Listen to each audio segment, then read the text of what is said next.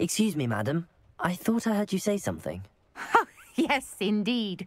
Talking to myself again. I find myself to be quite the engaging conversationalist since my husband passed. Madam Althea Twiddle, pleased to meet you.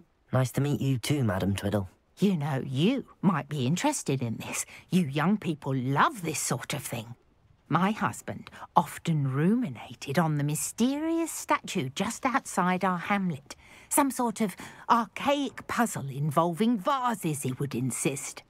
I stumbled upon it today when I had a burst of energy and extended my morning constitutional a bit longer than usual.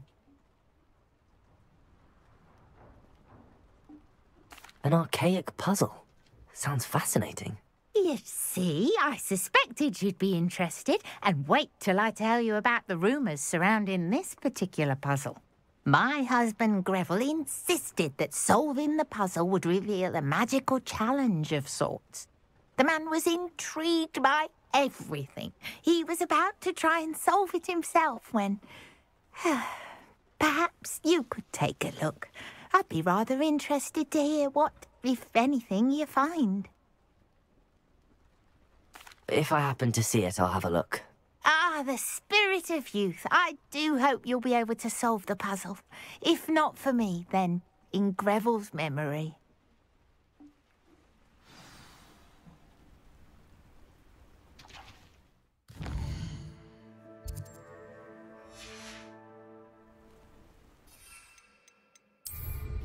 I should look into the statue Madam Twiddle mentioned.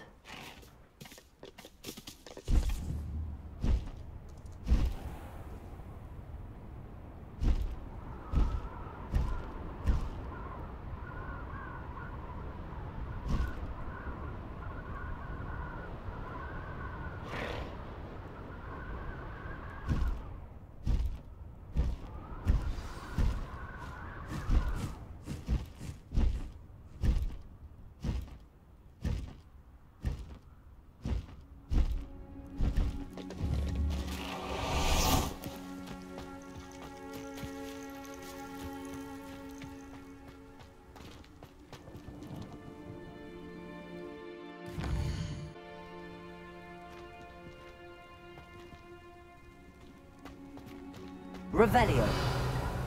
I suppose I should try to find all the vases.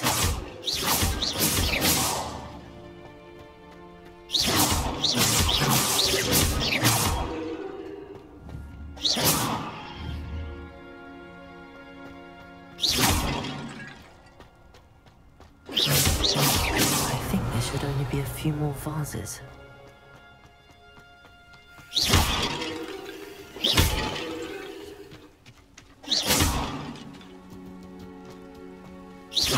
Nearly finished. One more vase.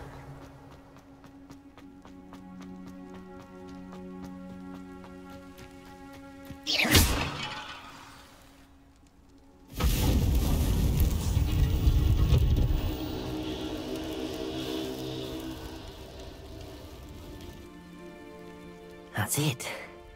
I should tell Madam Twiddle. Mrs. Twiddle? Your husband was right. The statue was part of a puzzle. Oh, really? How exciting! Yes. I had to destroy a number of large vases, and that seemed to activate some sort of charm on the statue.